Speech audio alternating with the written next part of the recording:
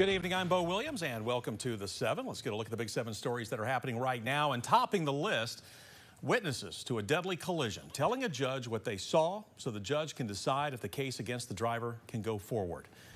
And a warning for you tonight, you might find some of the details disturbing.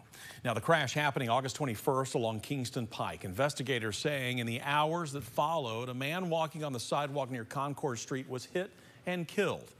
Later, we learned the victim was Ben Kretich, son of UT swimming and diving director Matt Kretich and Kim Kretich, who has for years advocated to bring better disability services to Knox County schools. Well, today, the man investigators believe was behind the wheel, Shannon Walker, was in court for a preliminary hearing. You may remember us telling you how court records show Walker, just hours before the crash, was reportedly found unconscious by an ambulance crew, given Narcan, taken to a hospital, and then checked himself out against doctor's orders. The issue came up today as the state called witnesses, including police officers, someone who saw the crash, and a firefighter who testified today he noticed a hospital band on Walker, so questioned him about it. He made a comment regarding history of MS, and that didn't make sense to me why he would have been in the hospital, emergency care. So when I asked him again, he said, well, it's for similar stuff. And I said, similar stuff such as what? He said, losing consciousness. A baggie that had substance in the corner of it. It was tied up. That is consistent with drug packaging. And inside of that baggie was a brown powdered substance, which I believe at the time to be heroin or some kind of narcotic resembling heroin. He hit the left front of the van, and the pedestrian either hit the hood or the windshield with his head and then flew over the van like a rag doll and landed about 20 or 30 feet. One detective telling the court today that blood was taken from Walker for drug testing, but results are not back from the TBI. The judge ultimately ruling the case can move forward to the grand jury. A big decision in another court case makes our list tonight. Prosecutors in Kentucky have now decided to seek the death penalty against a mom accused in the death of her own 17-month-old daughter.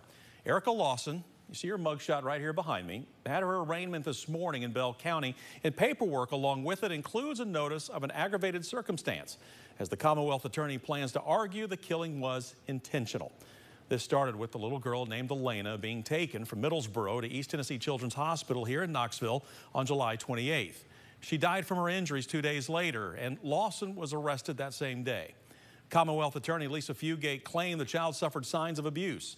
Fugate tells us today's filing informs Lawson that the state, quote, is seeking to impose the death penalty for what she did to baby Elena.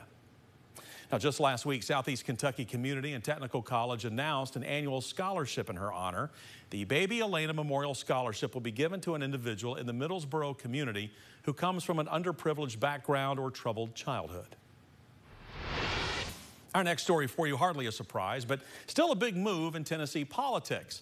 State Representative Gloria Johnson, a Knoxville Democrat, is running for one of Tennessee's U.S. Senate seats. Representative Johnson has been hinting at this for months, but only saying until now that she was considering a run. Now, you may remember Johnson's moment in the national spotlight back in the spring as one of the so-called Tennessee Three, a trio of Democrats who carried gun control protests after the Covenant shooting onto the state house floor. Johnson was the only one to avoid expulsion in response, and that was by just a single vote. Well, Johnson making today's campaign announcement in 3 stops across Tennessee. The backdrop here in Knoxville Central High School, a location that reinforces Johnson's call for gun reform and safer schools and highlights her personal connection to the issue. The reason we're standing here with Central High School behind us is because I taught at Central High School. I taught at Central High School in 2008, where we had a school shooting and we lost a student. I can't tell you the trauma that came from that day for the students, for the parents, for the staff and the teachers. I came down to support Gloria. I think it's time for a change here in Tennessee. The whole world has been focusing on with the crazy stuff that's happening in Nashville, and it's just not right. We need to do something about it, and I'm excited that Gloria is running. Johnson is running against the incumbent Republican Senator Marsha Blackburn, a spokesperson for her re-election campaign, responding to Johnson's announcement, saying that she would be a, quote, puppet for Joe Biden the squad, and Chuck Schumer in the Senate, end quote. Now, the message echoed in a social media post that also serves as a fundraising pitch. Frankly, my opponent is a direct threat to our way of life, so I'm asking you directly to make a meaningful donation to defeat her. Now, the election to choose Tennessee's next senator is more than a year away. It's coming up on November of 2024. New information on a case that we have been following for you. A woman accused in the death of a 4-year-old has waived her preliminary hearing. That means Brianna Runyons, who was charged with aggravated child abuse and first-degree murder, will now face a Roane County grand jury next month. Runyons waived her right weeks before her status hearing in General Sessions Court. According to court records, Runyons told investigators that a young girl identified as Evangeline Gunter and another girl were in her care at a home on Airport Road in Rockwood. They apparently were being punished for not following rules and told to stand in the corner. That's when Runyons says that she removed the magazine from her gun, pressed the barrel into the young girl's chest, and pulled the trigger. Runyons and her public defender will appear in front of the Roane County grand jury when it convenes on October 16th. Our next Big 7 story, a convicted killer asking for parole. A convicted Knoxville killer went before a parole board today asking again for his release. We've told you about Jimmy Ray Cureton before. He is accused of shooting and killing this man, Bill Fry, outside the convenience store that he owned. This was Corner Market in Delhi. The case went cold for 6 years before Cureton was charged and found guilty in Fry's murder.